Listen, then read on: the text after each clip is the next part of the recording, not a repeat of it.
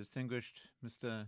Chairman, ladies and gentlemen, first of all, I should just like to greet our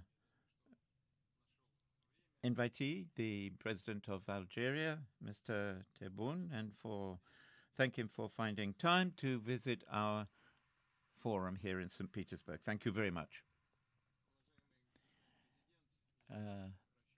Mr. Chairman, and I should like to address my words also to the other foreign guests here. First of all, of course, our forum is dedicated to the development of Russia across the board, all spheres concerned. And I would say that this really is a very important event for us, inasmuch as we have much to do and we have to decide exactly what we are going to do in the very near future and who we will work with. And I think that the chairman will also be very interested in that, inasmuch as his particular public will be concerned.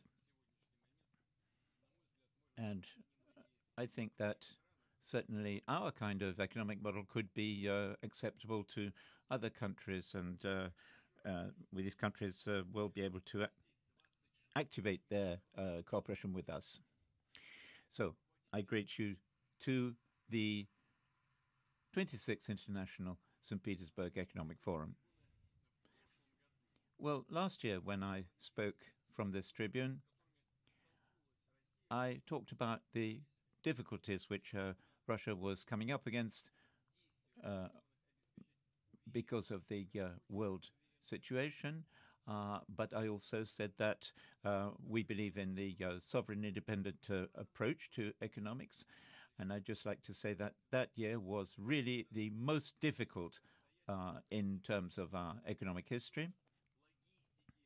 And that affected logistics as much as anything else, and affected every single aspect of economic life. Whereas today, ladies and gentlemen, I think that we can say with confidence that the road forward which we adopted then by Russia works.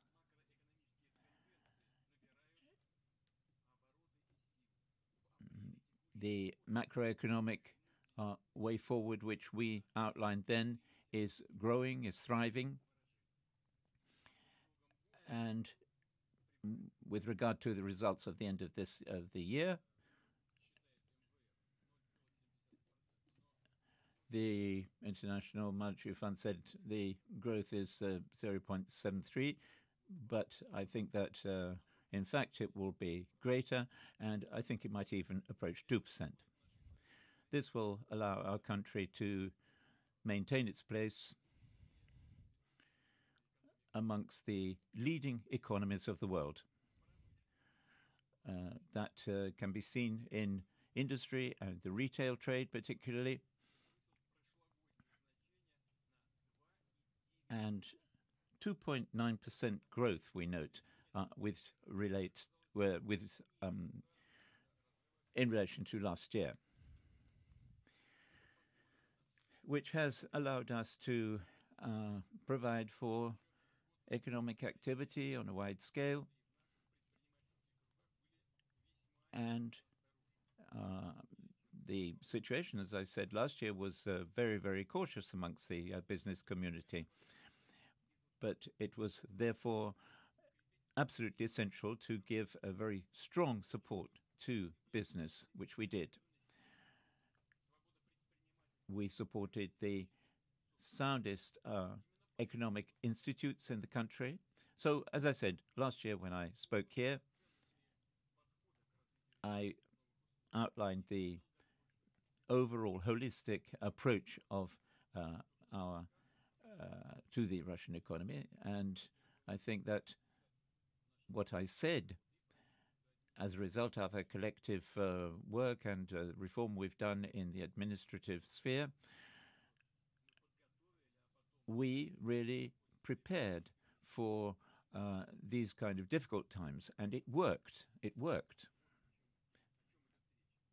So, what are we talking about? We maintained a responsible, balanced lending policy. We note also a minimal increase in unemployment and in inflation as well, which is much better than many other Western countries. And it's near to a historic minimum, 2.2%. Such a low rate has absolutely never been witnessed in our history. So that's very important. As far as macroeconomic, stable macroeconomics is a real advantage, and it is a real trigger to development. And I think that in terms of internal political discussions, we had a lot of discussions in terms of what we lacked macroeconomically, but I think that practice has shown that we should not have been defeatist. Using the budgetary mechanisms which we introduced, we have not allowed prices to flare, and our approach was based on a realistic estimation of what was going on the ground. And we did a lot to support the budget in terms, and that can be seen in the growing GDP. We have a small deficit, but it is small. So state finances are, on the whole, balanced. The slight deficit has been really due to the fact that we had to move some of the deadlines and try and finish things before time. We have made a lot of progress in terms of state and regional programs as well, and we have intensified activity in the arms and military sphere. And I have to say that, on the whole, this justifies our approach from an economic point of view. Over January and February, we noted a 9.1 increase in productivity and a similar kind of figure in the months immediately following that. The export of gas and oil has actually increased, and that is very important because the success in oil processing and gas processing has a very immediate knock-on effect on all the other areas of the economy.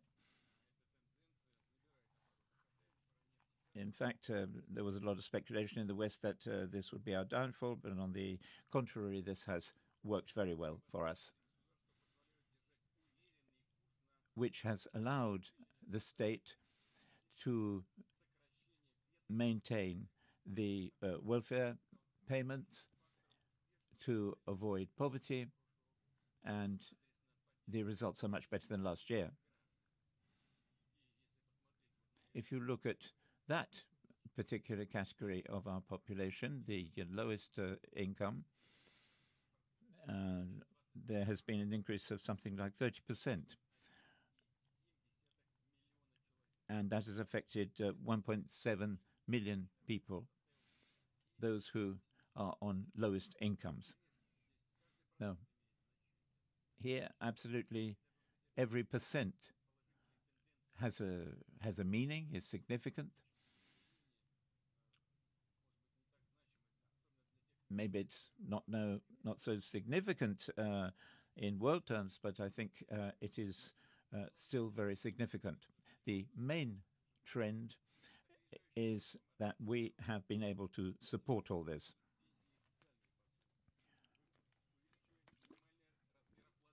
We have also put up the minimum wage. So, in comparison with the real income of everyone has actually increased in the last quarter. And obviously, these tendencies have to be intensified and strengthened. As far as demand is concerned, internal demand, we are seeing very positive indications there, and that is obviously having a positive impact on regional economics. Private initiatives here have been very important under the pressure of sanctions. People are saying that Russia has gone back rather to a kind of command economy of the past. This is absolutely wrong. Private enterprise has forged ahead. And we have replaced the effect of the migration of international corporations. They couldn't withstand our policies. We did not chase anybody out. On the contrary, we proposed that they should think once again about their Russian partners. But each of our partners had the right to decide what they wanted to do.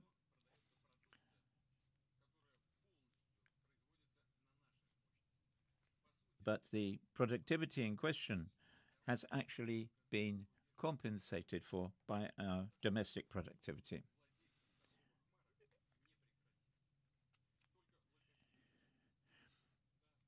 So, in fact, many of these businesses have become Russian businesses, even though they have Western logos.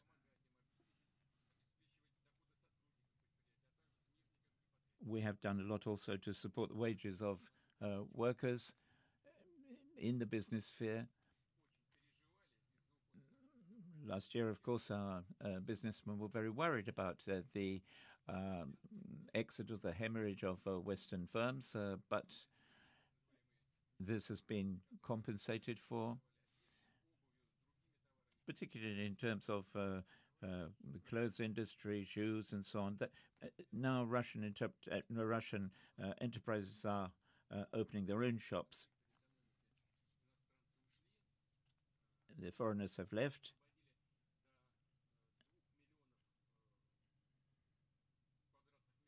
They have given up 2 million square meters of trading place and millions of rubles. But almost all of that has been compensated for, taken over by Russian business. And we have seen something like 90,000 new registrations, new business registrations. I don't think it's any secret that when I discuss things with Russian business, they actually emphasize the fact that the Western firms shouldn't be allowed back in.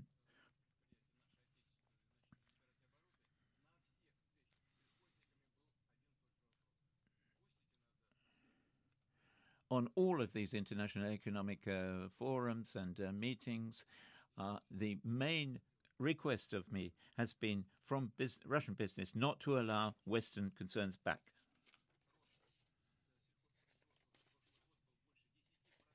The growth rate in this area has been 10% last year. And in fact, we are covering our own needs more or less with this growth in investment and interest.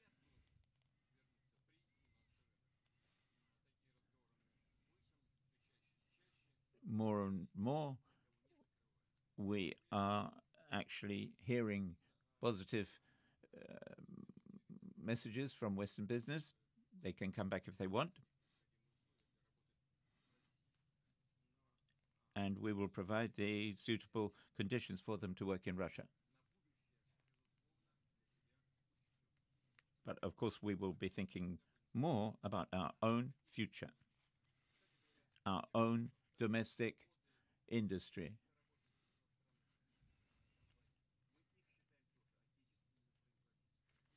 Those people who will be working for foreign firms and so on, we will consider them to be Russian workers, Russian businessmen.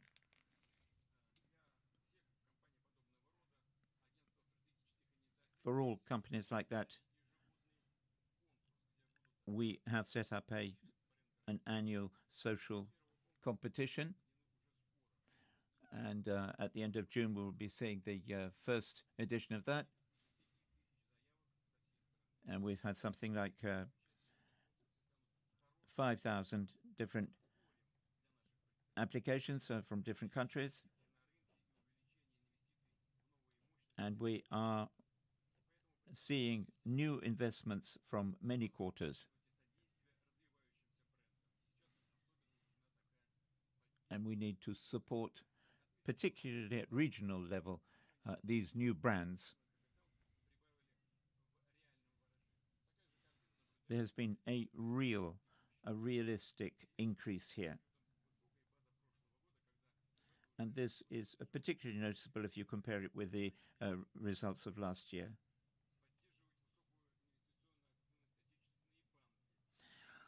We're also supporting regional investment banks to a large extent.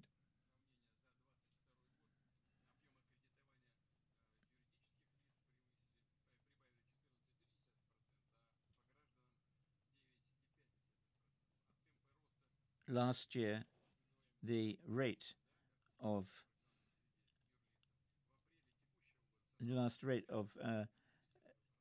lending has gone up from 3 and 9% to 17%. So I think these are very encouraging figures. Also, we see a big increase in mortgages. A very important point here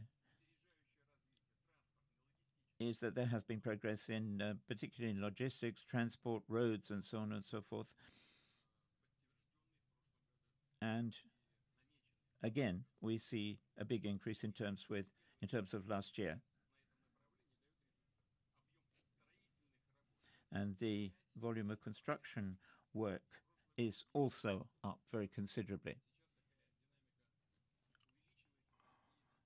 It is increasing and continuing.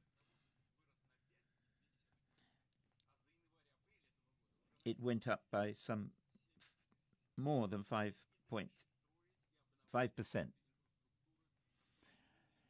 Infrastructure, cars, roads, railways, all this is covered by this kind of area. We also see that the possibilities of maritime ports has also increased. We will be particularly looking at the progress of markets towards the east and to new routes.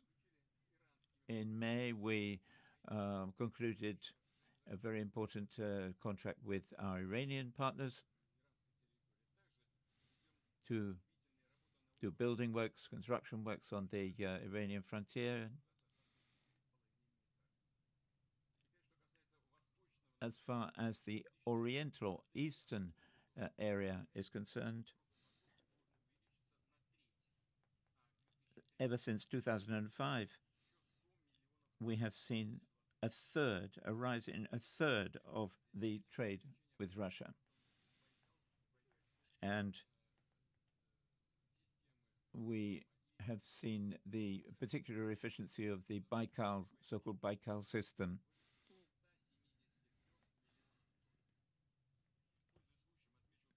I would just like to note here the success of the government in terms of increasing the volume of containers from the east. But the main aim, of course, has been to simplify administrative procedures here. We are also concentrating on expanding our commercial fleet. and have concluded a particular program for them. And I would just say that only in terms of the present program, the Russian Federation has constructed more than 260 new vessels.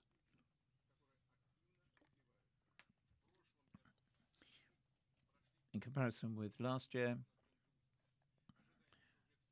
we expect that by 2024, the trade turnover in terms of shipping will be much, much higher. And this will be helped by infrastructure works, particularly in Arctic ports. I'd just like to also say that the work which we are carrying forward in terms of regional development throughout our territory is expanding very rapidly, and more than 1,000 new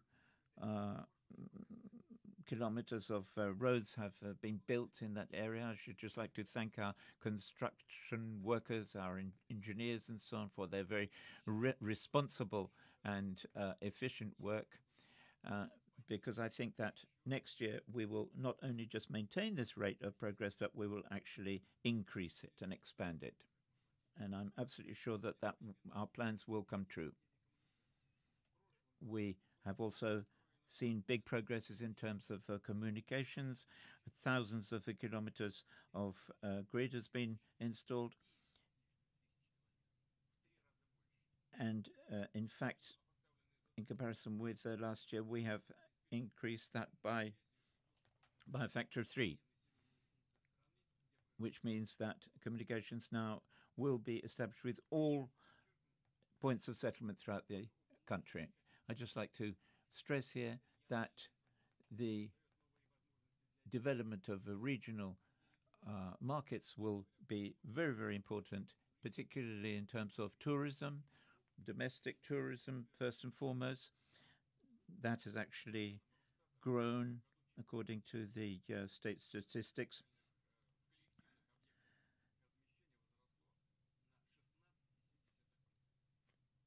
by 16.10%. We have to really develop very qualitatively our infrastructure links so that the grid will be expanded even further. And for all these projects, of course, we need a proper lending system. I think it's also very important to point out that we have put in place a development program for leisure centers in many areas in the Russian Far East, in Caucasus areas, and Urals and so on. And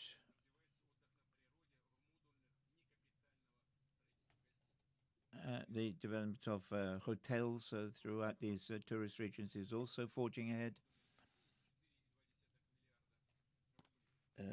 More than 4 billion rubles have been invested in this particular area. However, the demand is much higher. So we have worked out an investment structure for that. And I propose that in the upcoming 2 years, we devote something like 11 billion rubles to the sphere, which means that more people will be able to spend their holidays in nature preserves and so on.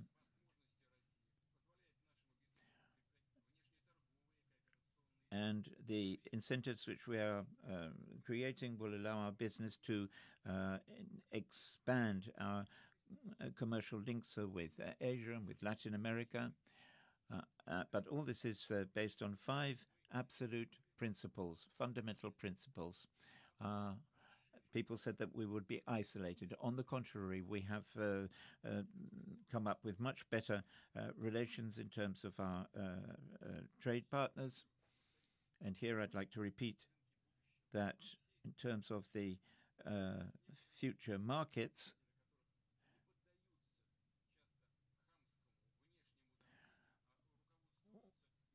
we are interested in partners who are not going in for barbaric practices, and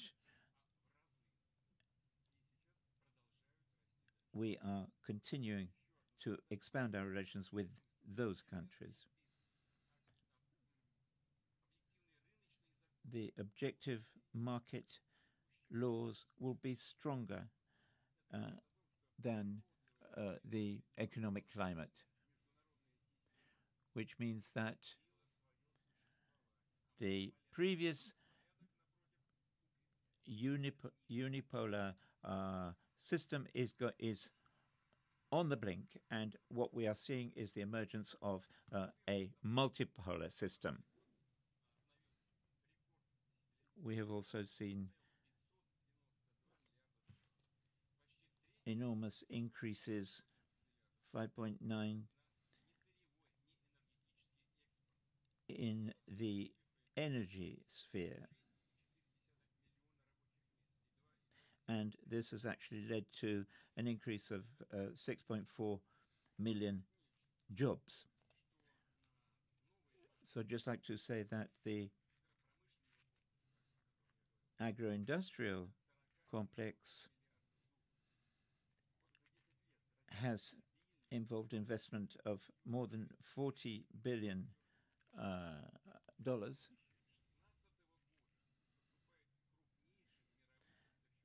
And we will be #1 grain exporter by 2026.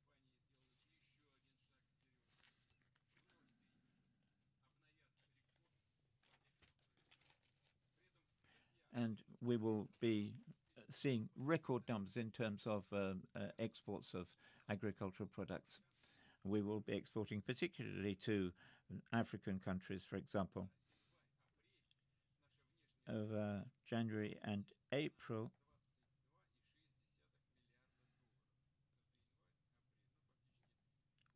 it increased by $22.6 million.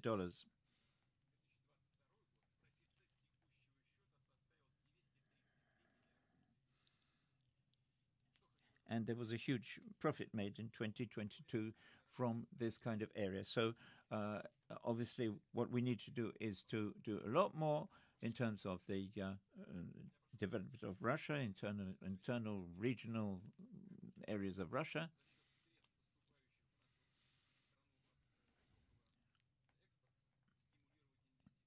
And we have to stimulate investment, inward investment, particularly with regard to infrastructure and logistical projects, which will allow us to expand the economy really right across the board. Obviously, Russia has not just partners in these areas and partners who are only interested in their own profit and who are politically incentivated, and they don't want to allow anybody to compete with them.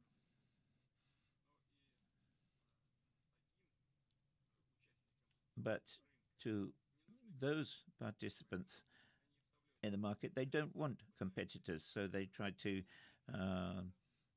stop things, put barriers in the way, and we are determined to get rid of them. In fact, their policies are in fact impairing their own reputations. Russia will be very much a part of the world economy.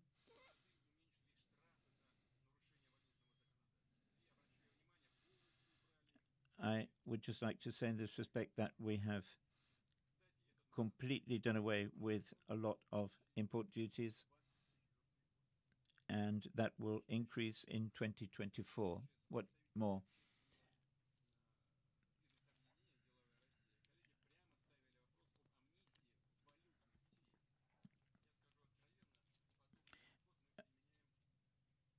Our colleagues in the social welfare sphere, voluntary associations have asked for an amnesty on certain forms of taxation. This is a very extraordinary measure, which we have hardly ever done, but we are doing in the light of circumstances.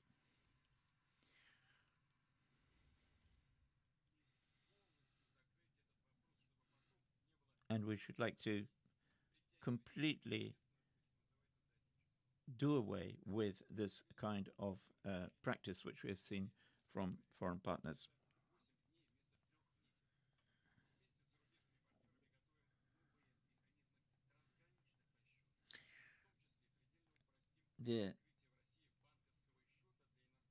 We have seen a lot of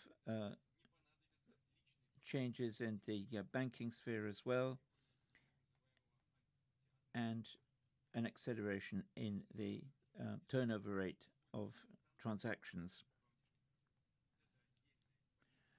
This is a separate subject in itself,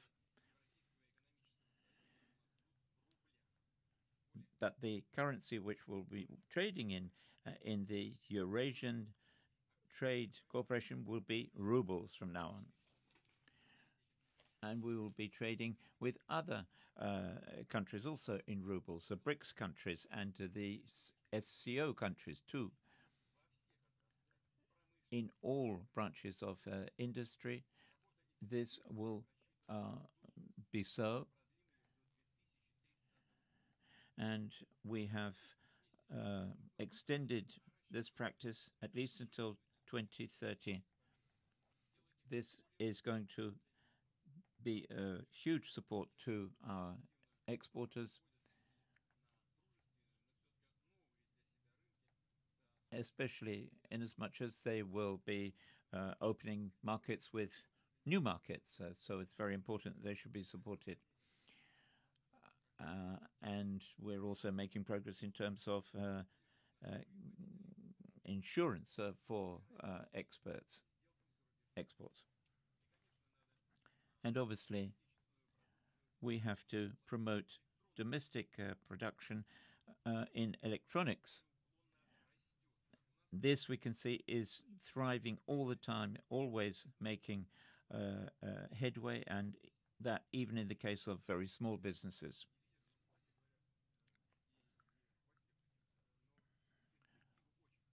I don't want to boast, but I think that the outlook here is very, very important. And we have to make sure that we push through the support measures for the electronics industry as quickly as possible.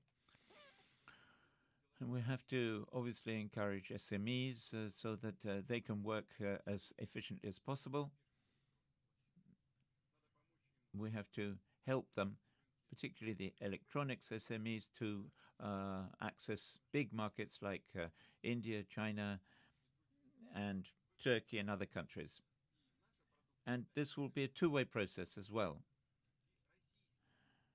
And Russian purchasers will have a much better spectrum from which to choose.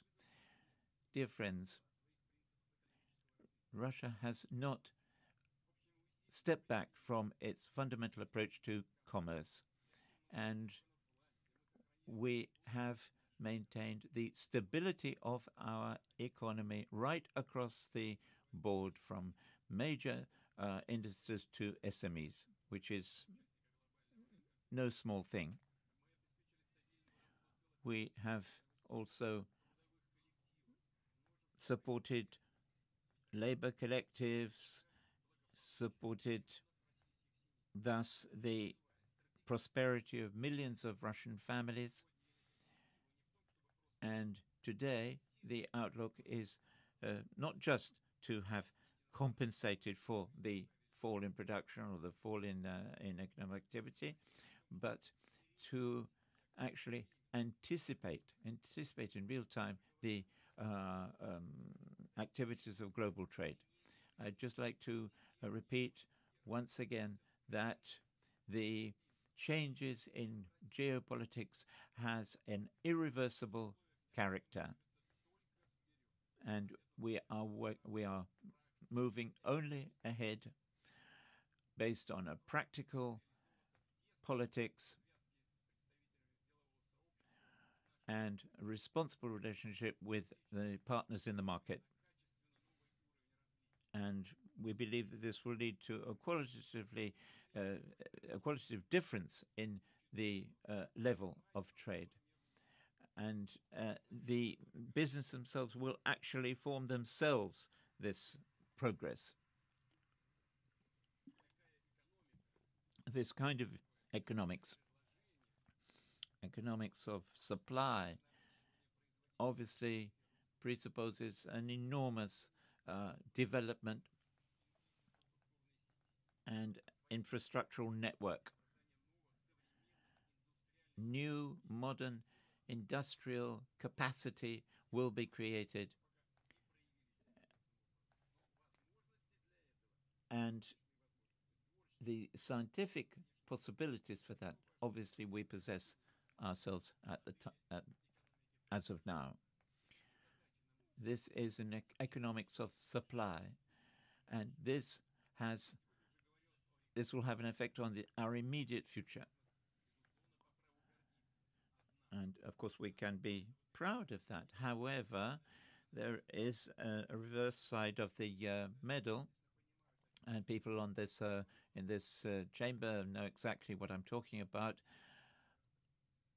We are suffering from a lack of cadres, a lack of skilled workers, and this obviously means that structural employment policies are very important here.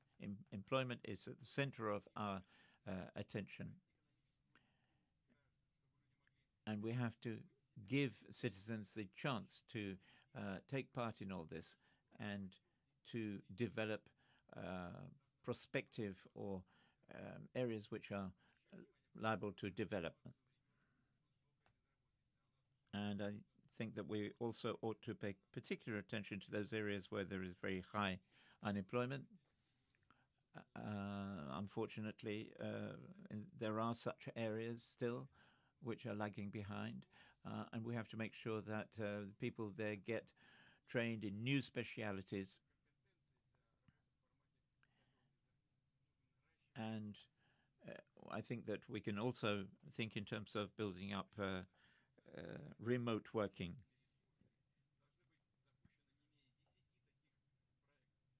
And there are some like 10 projects on the drawing board already to do that.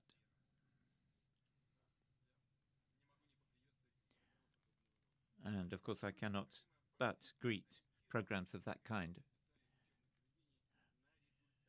And we are trying to reorientate the work of higher educational establishments towards results. And KPIs will now be very important in terms of those institutions. And we are introducing a system of rating for them.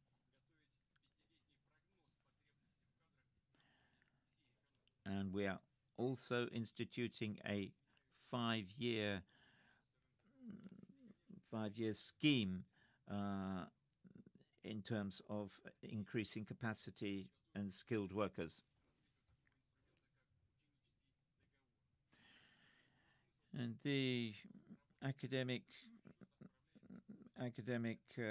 agreement idea is also very important, so that our graduates can go into very highly skilled employment. I don't want to go into details about that, but we have actually started that scheme. And of course, we are also thinking very much in terms of that having the knock-on effect of the increase in wages.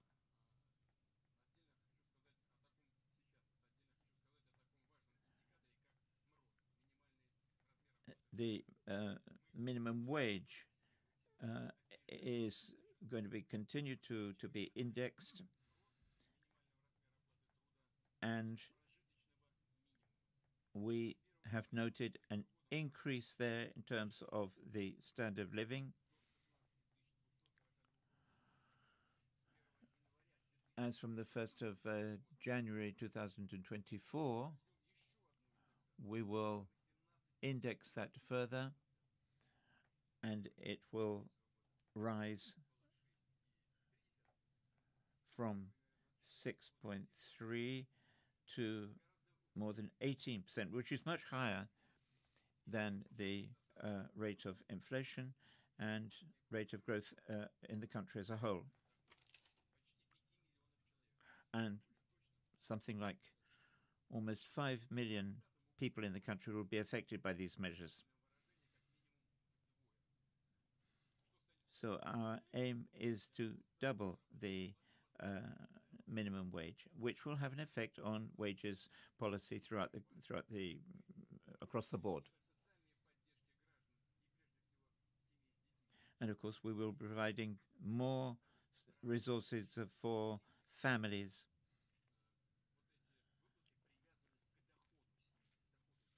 And trying to increase the income of such families.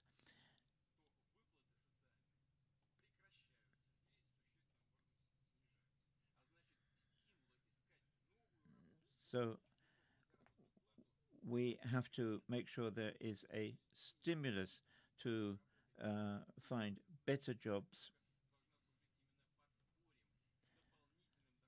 But there must be some kind of supporting measures to do that, particularly for people with families. I think that unemployment really is a great stimulus to people to go out and look for jobs. We are increasing the child allowance to 18 months, and we are determined to continue that.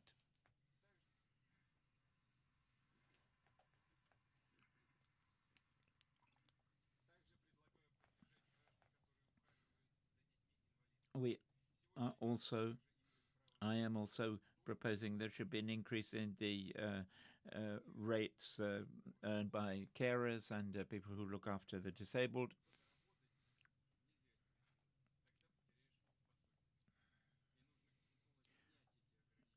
And we have to remove limitations to the receipt of allowances, particularly where unemployment is concerned. So that will be a change with the present situation. And I have asked Parliament how they can do that as quickly as possible.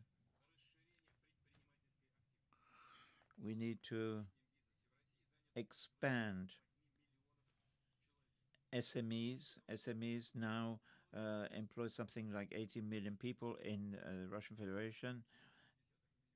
And we have to support people who want to go into business. And I think we've got the first steps outlined here. Social contracts, for example.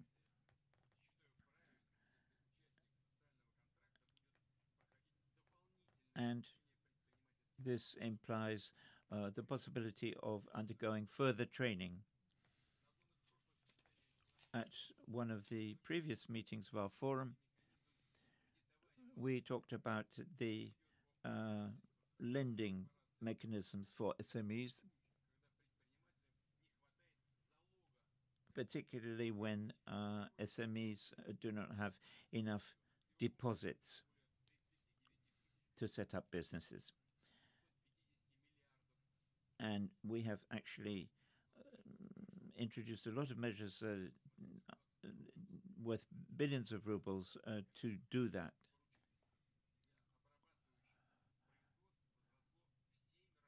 And there has been a seven-fold increase in the employment rates of the processing industries. And obviously we are aiming to increase that even further. And I'm particularly concerned here with IT industries,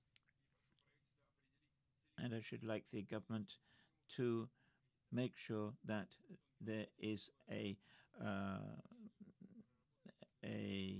nominal system of lending in place for these kind of businesses, targeted. I think it's also to expand the scope of these measures, particularly with regard to industries which are going through difficulties, according to various factors like unemployment, lack of skilled labor, and so on. They need resources and they need special support measures, these particular branches of industry. And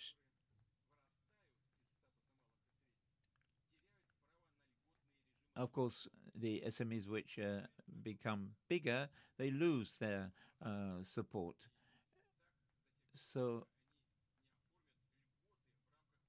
until such a time that they actually are beneficiaries of greater support, they've lost the previous one. So we have to do something about that. So it becomes, some businesses just become non-profitable. So they remain SMEs instead of forging ahead. And I think that there is a taxation problem, and that has been happening, Mr. Chairman, for some time here.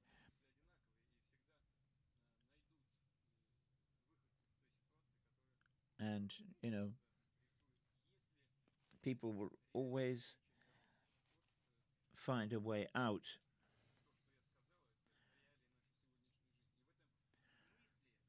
This is, you know, to do with the real conditions of working in Russia. So what we have to do is to support development, liberate forces, and make sure that we have higher skilled workers. And the measures that we are thinking about are ones which are going to relieve businesses.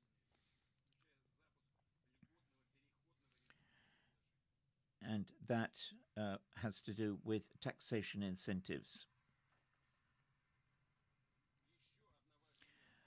One other very important measure with regard to businesses is state controls. I'd just like to remind you that last year we brought in a moratorium on inspection of Russian businesses, and we have actually extended that to 2023. But businesses which are not particularly endangered have also benefited from this measure. So we have carried out 20% less inspections than we did previously. That's since 2019. There's something else as well. If businesses are not particularly high risk, then they do not actually need any kind of inspection at all. This is my proposal. And I think that some preventive measures are the only thing that they need to do.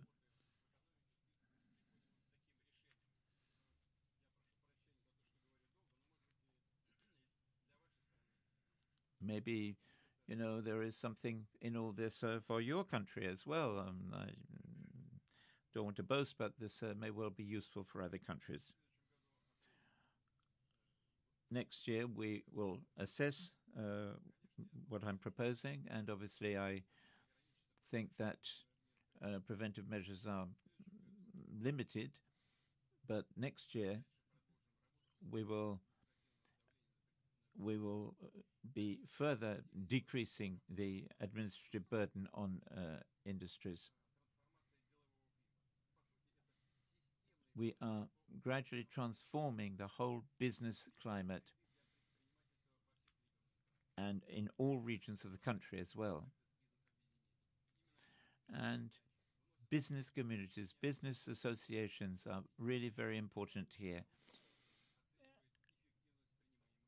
And only they really will be in a position to properly assess these measures I've been talking about.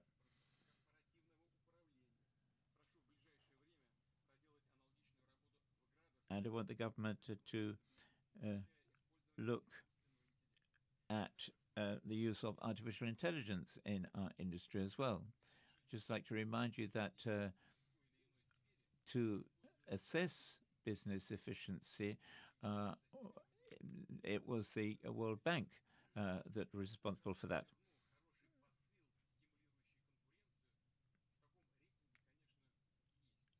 And of course, there is some logic there, and we should not give up that idea. But as far as objective criteria are concerned, corrective evaluation,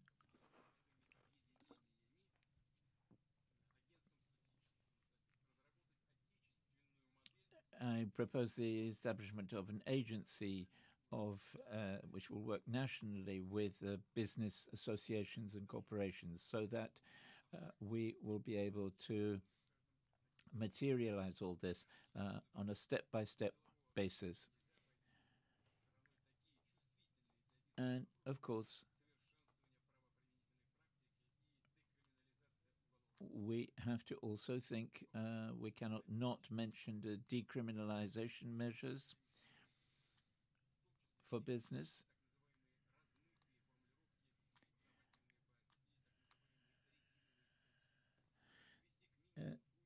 We have to reduce to a minimum any kind of criminal activity within the business community. And I hope very much that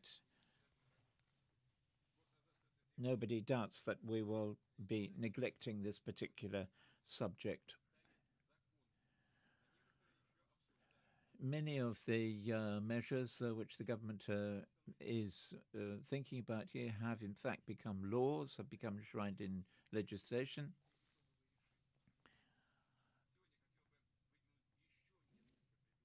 And I would also like to talk about even more proposals.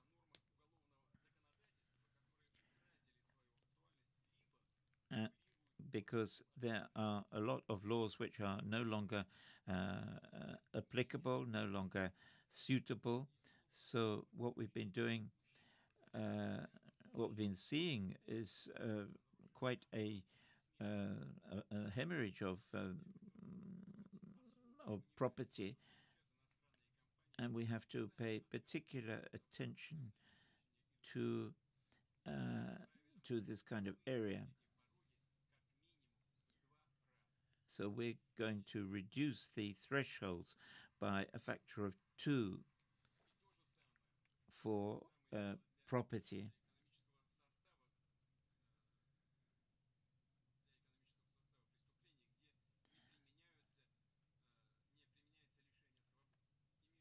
And we're going to increase fines on criminal activity in business, speculation on securities, and so on and so forth. And we have actually found that in the light of the work we have been doing, this has actually been reduced very considerably.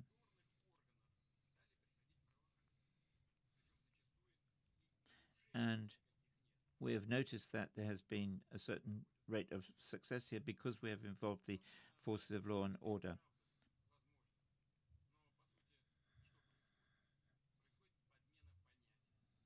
What we're seeing is a replacement of attitudes, and this kind of semi-criminal activity has actually subverted industry. So we must make sure that where there are those particular defects, we address them. We have to strictly follow through the um, the sense of the past legislation. Look at it very carefully.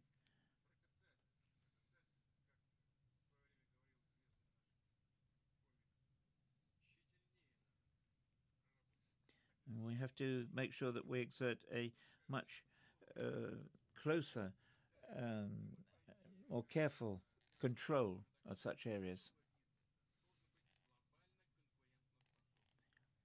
Mature businesses must also be globally competitive.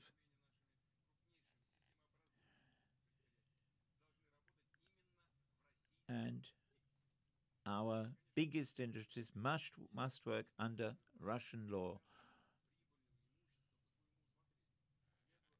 And any kind of business has to be subjected to this system.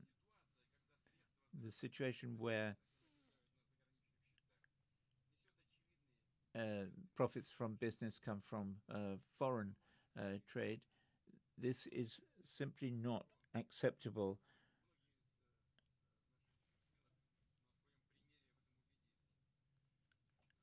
And we have to make sure that the situation is turned around. Some people have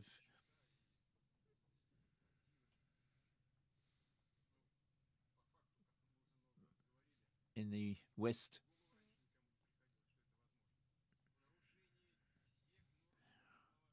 there has been a total plundering or violation of all the rules of the Russian jurisdictional area.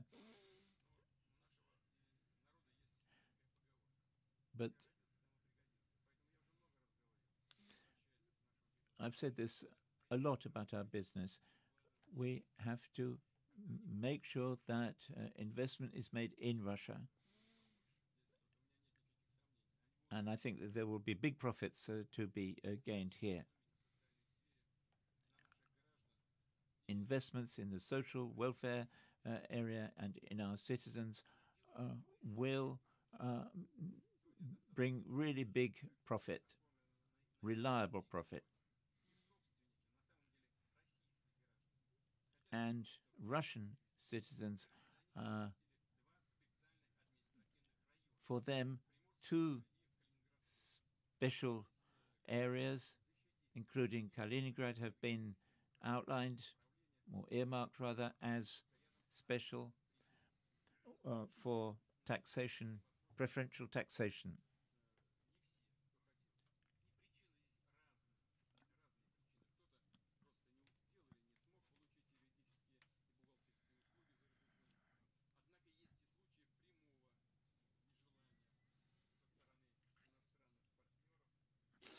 These people have previously not been able to make it, often because of the insistence of unfriendly foreign nations who simply don't want to allow Russian businessmen on their markets. So I think that we obviously have to accelerate measures here and to simplify the procedure for registering Russian business, especially when they are being blocked by foreign countries. We have to follow that through to December of next year and to launch a system of measures or for legal protection for companies in difficulty in this area.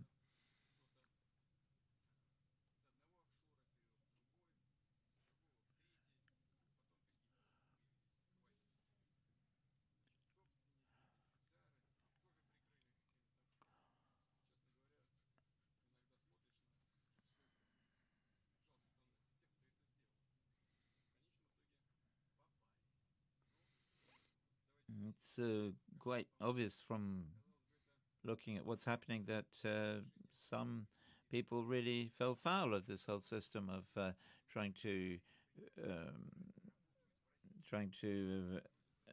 export their profits.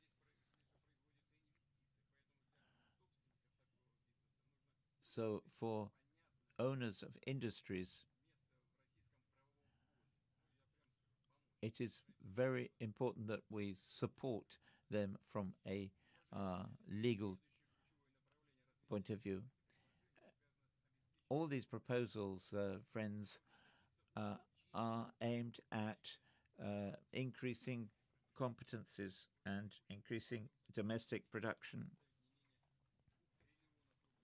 And something like 3 trillion rubles will be sacrificed by the state to that end next year.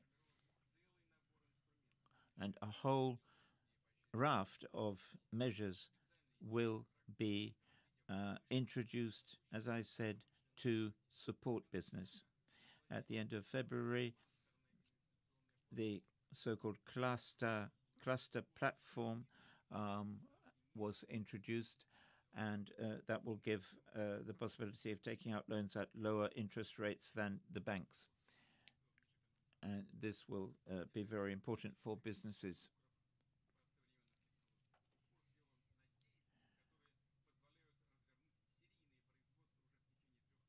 And preference will be given to those industries which can increase the assembly line in the next 3 years. And in the energy sector particularly.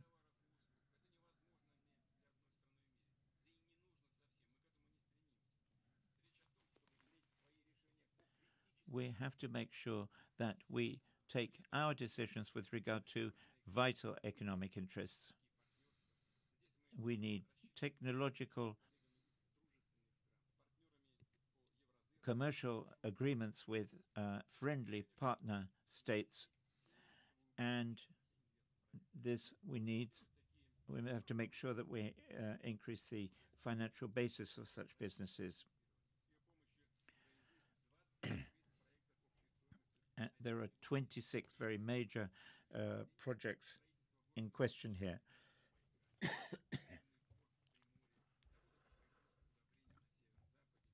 Fertilizers, coal, ports, logistics around the Baikal, for example,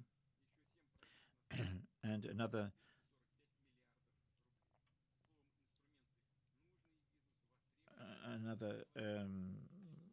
7 projects worth some 345 billion rubles have also been approved. So the technological sovereignty of Russia has to be protected and supported.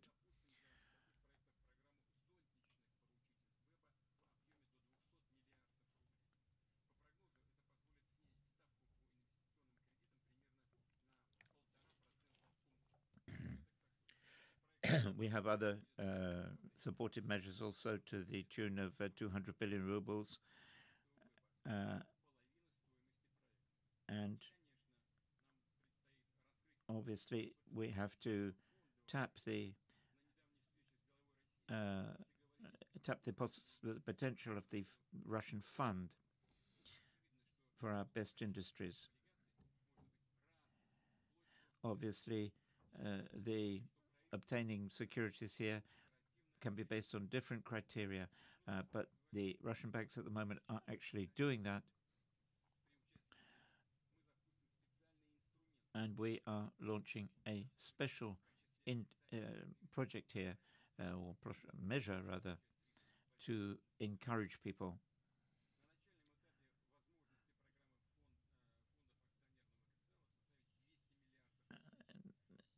There are private equity funds which are very important, play a very important role here. This can be unblocked, freed up.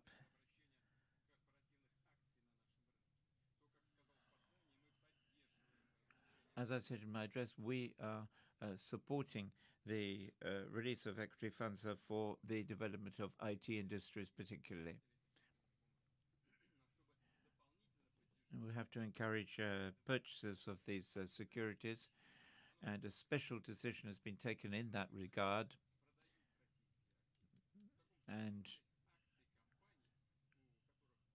the shares of companies has to be done through the Russian stock exchange. A very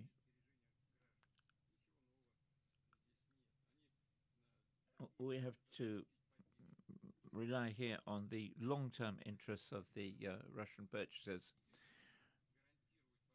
where the state guarantees the return of funds.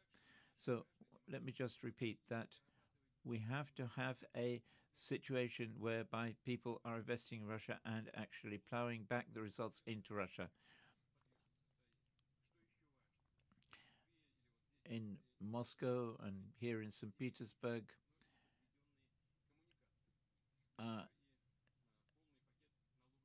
we have a whole raft of measures to encourage investment.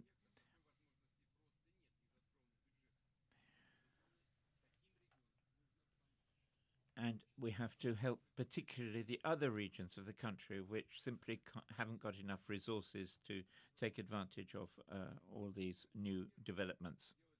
So first and foremost, we have to accentuate the importance of the regions.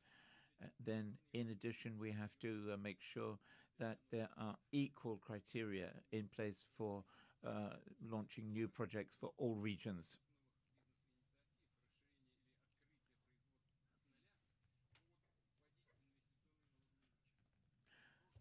And we have to look at the taxation measures in all of those cases. Unfortunately, we can't say that the new mechanism is perfect. So we have to increase the efficiency of the taxation system there. And as I said, one of the most important things for the future is to ensure the IT sovereignty of the country.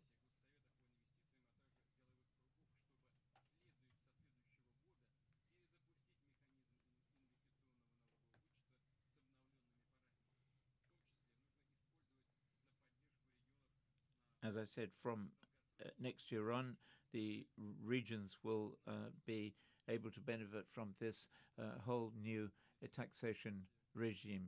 Obviously, there are risks here in lending to regions and so on, but I think that that is, something we can work on. Let me just repeat that the important thing here is to encourage business.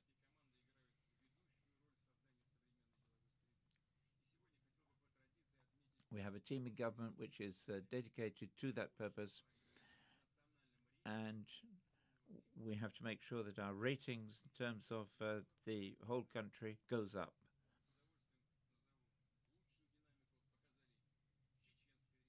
So the Chechen Republic comes top in terms of regions. Saratov, Nenetsky, and Zabaikal regions are also very, up in the top ratings there. So I wish you success.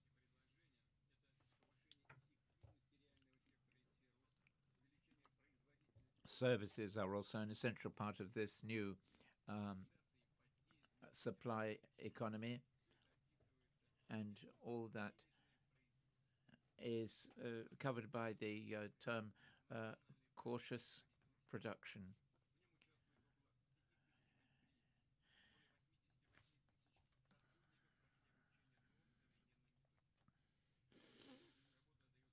This, we can see how these new measures are actually being very increasing efficiency.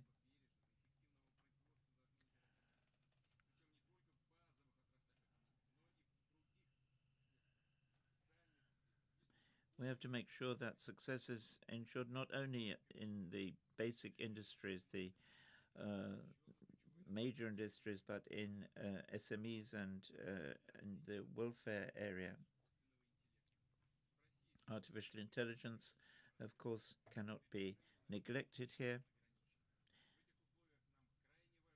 So it is absolutely essential to make sure that we increase automatization, and that will affect transport and infrastructure in particular.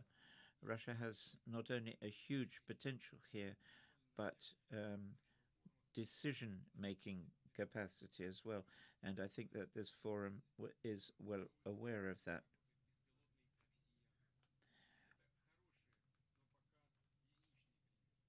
For example, there is a driverless Yandex taxi which has been launched in Moscow. This is a very good thing, but it's only the beginning.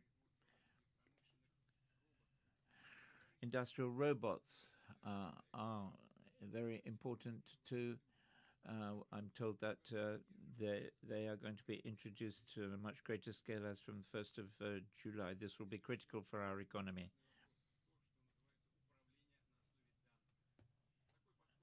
And then we need to have a management system which is based on results. This should be across the board, including in education. We have to support the national programs here in the creation of artificial intelligence, for example.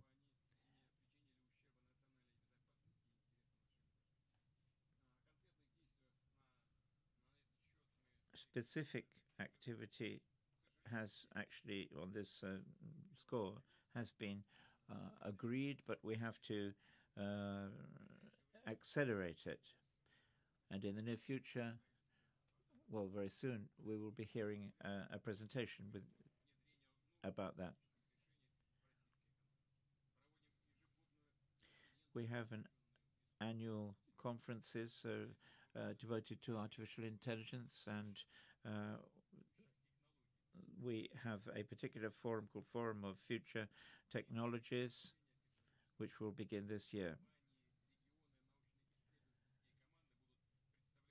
Companies, educational establishments, and so on will be presenting their results. And the first forum will happen very soon in July. And obviously we have to pay great attention to data processing.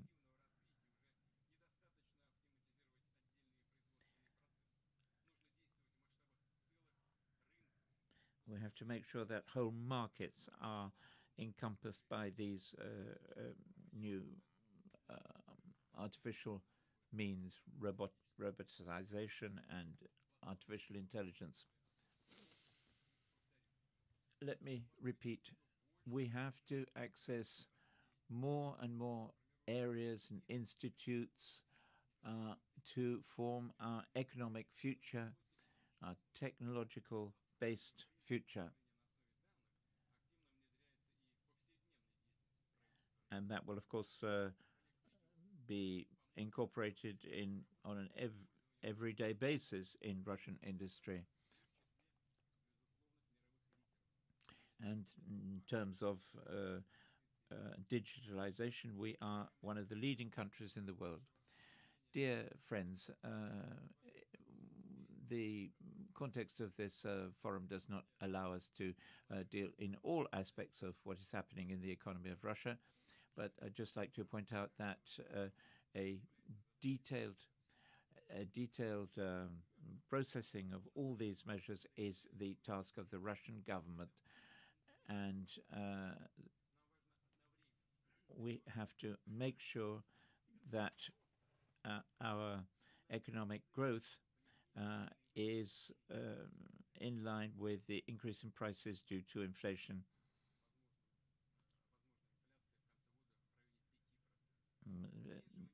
The inflation at the end of the year, I think, will be in the region of 5%. This is not only for Russian banks, but also for production units throughout the country. So I should like to pay particular attention to that. And I'd just like also to emphasize the need that there should be a real economic payback for government schemes. This will be very important when we draw up the next 3-year budget. In this connection, I'd just like to mention also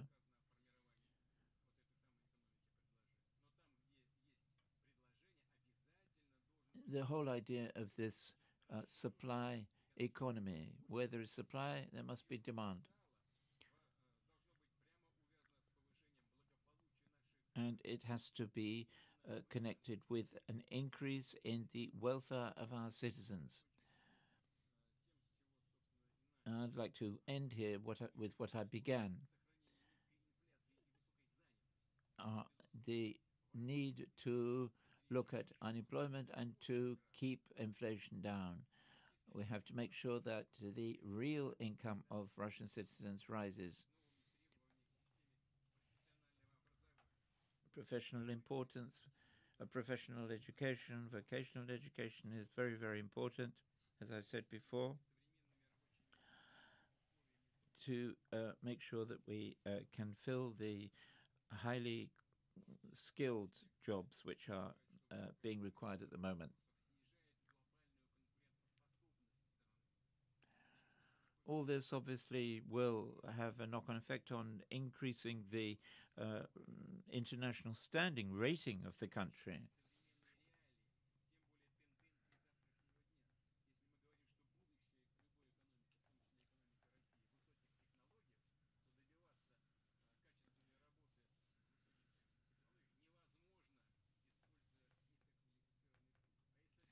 It is impossible to actually increase the level of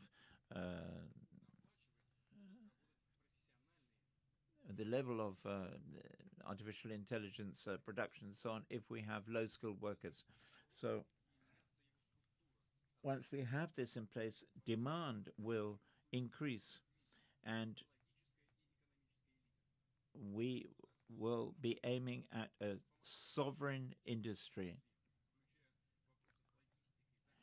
We have been, in conclusion, really up against the wall, a huge number of logistical and financial problems. I'd just like to repeat, though, what I said recently at a different forum, and that is that cooperation at all levels of government is absolutely essential for businesses. And we have to ensure the industrial and agricultural sovereignty of the country.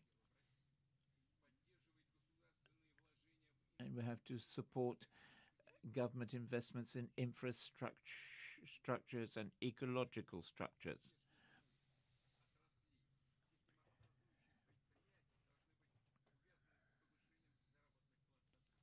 And all this has to be in line with the growth of wages and welfare. And I should like you, please, to pay particular attention to that.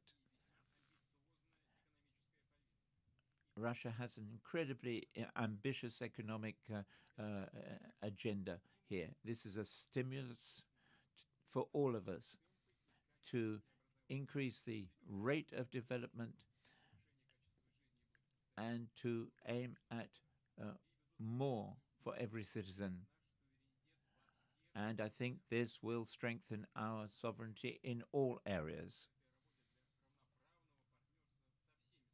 And it will open up the possibility of fair, equal competition between all countries, and where each country, including Russia, will determine its own future. Thank you. Thank you for your patience.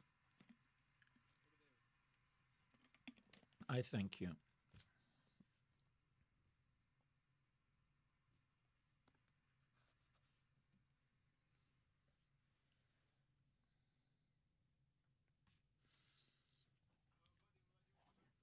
Vladimir, thank you very much for that very impressive speech.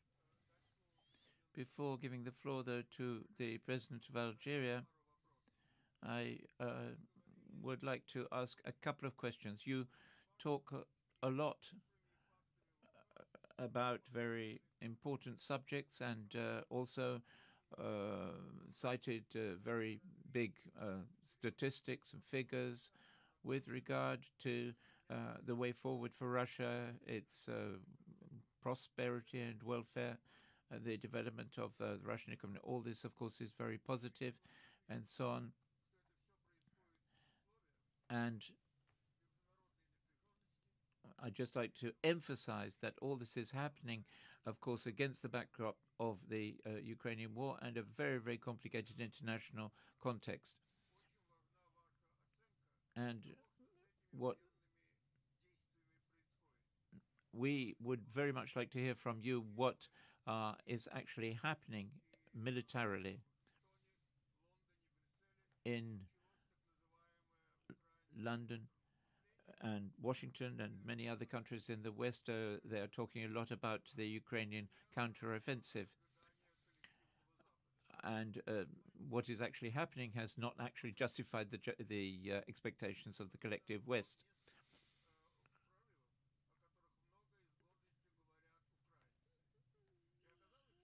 And it turns out that this is not tactical successes on the part of the Ukrainians, but what interests me in particular is that this has happened actually without touching the Russian front line. But it would appear that Ukrainian equipment is being worn out before it actually gets into full contact with the front line, Russian front line.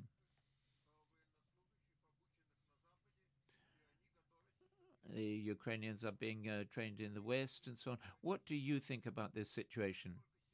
And how serious do you think it is? Although quite clearly from your presentation, you are optimistic about how Russia is actually dealing with that situation. Well, I have just had a meeting with our war correspondents, and I'd just like to remind you that the war in Ukraine was begun by the Ukrainian regime with the support of their Western sponsors in 2014. And everybody tries to avoid speaking about that in the West. So I have to remind everybody that aviation, bombing, and artillery and so on began then in the Donbass. And that is war. And then Western partners actually categorically refused to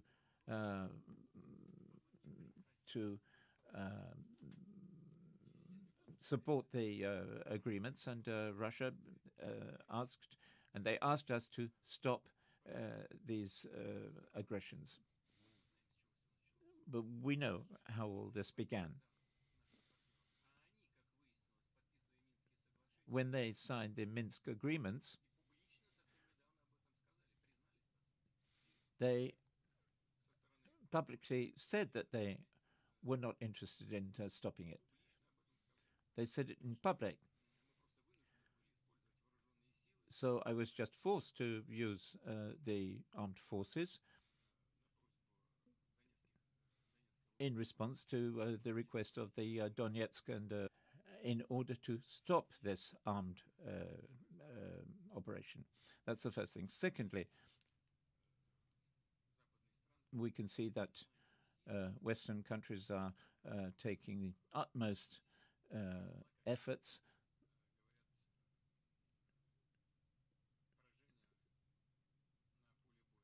to make sure that there is a tactical defeat of Russia on the field.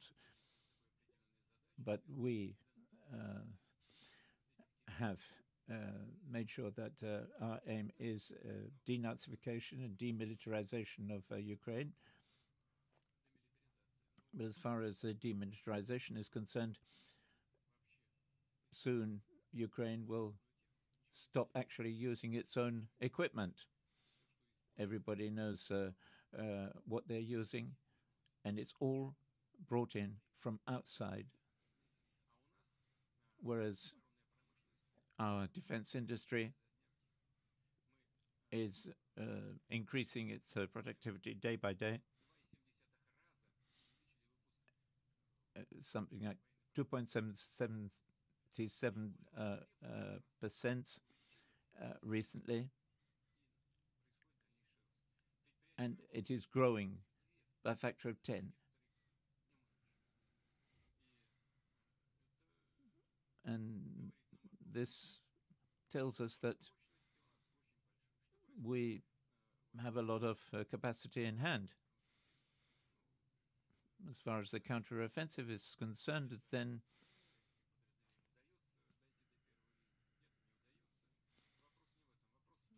sometimes, they succeed, sometimes we succeed, but essentially what we need to remember is that they're using their strategic reserves.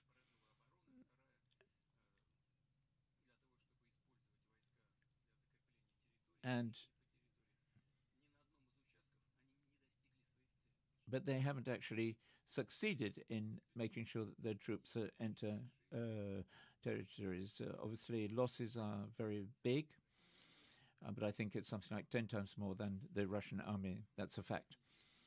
In terms of equipment, they are increasing day by day. I think that 180 tanks were lost by the Ukrainian army, and 168 armored cars. I'm not talking about actual casualties. That's been announced by the Ministry of Defense. There has been no success here.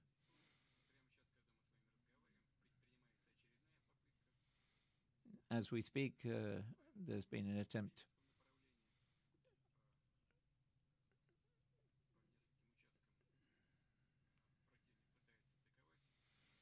by the adversary to attack various tank units.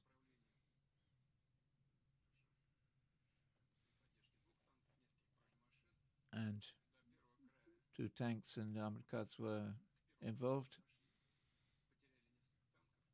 They lost a couple of tanks. And, combat was engaged, or is engaged right as we speak.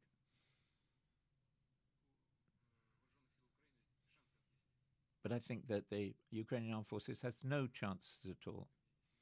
I have no doubt about that at all. Thank you very much.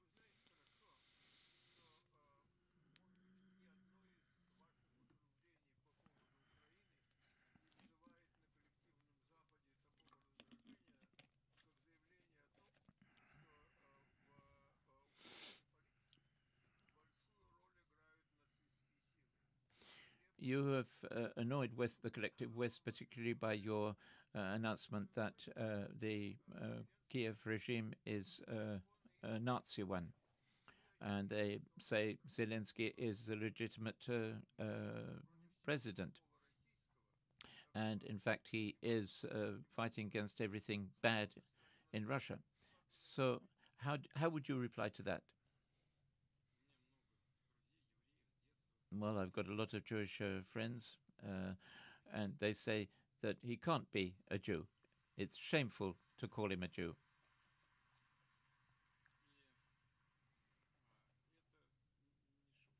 And that's not a joke or irony.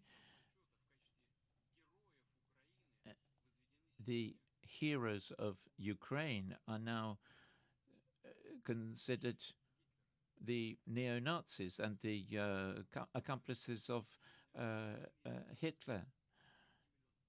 6 million Jews died in the Holocaust, and half of them were in Ukraine, and particularly at the hands of the Banderists. I didn't doubt that you would ask me this question, so I prepared the following notes.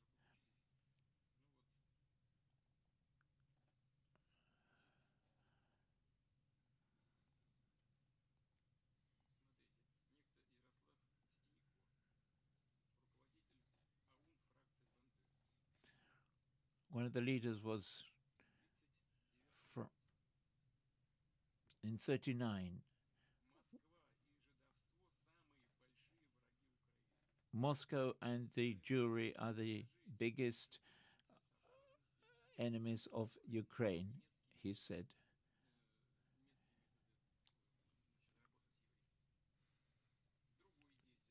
So we have to employ the same kind of methods as the Nazis with the Jews.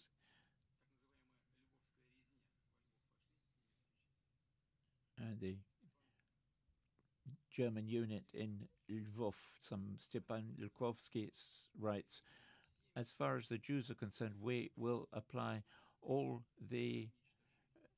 methods to lead to their complete annihilation. What does that actually mean? It's the testimony of some monster after the war. He said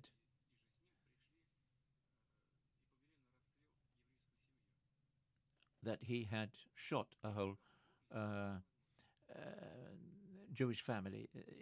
You just can't read it without a lump in your throat.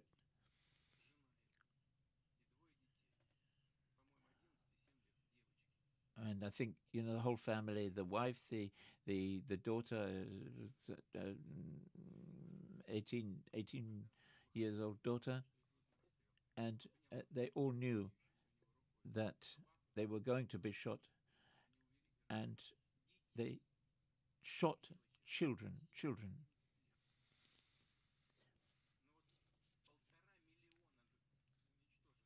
1.5 million Jews were killed like that. I'm not talking about Russians or Poles who haven't actually forgotten what happened in those years in Ukraine.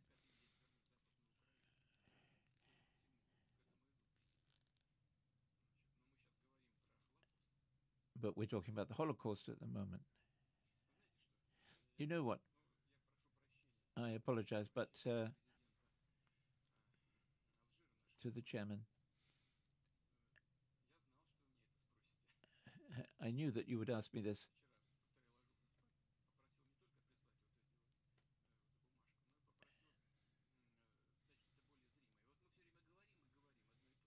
We're always talking about the same thing.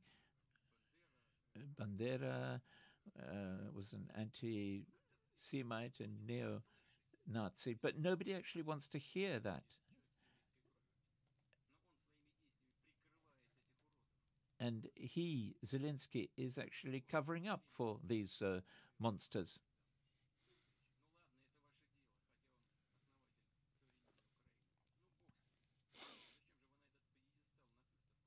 Why does he put these Nazis on pedestals? He can do what he likes as the leader of the government, but this is something outrageous.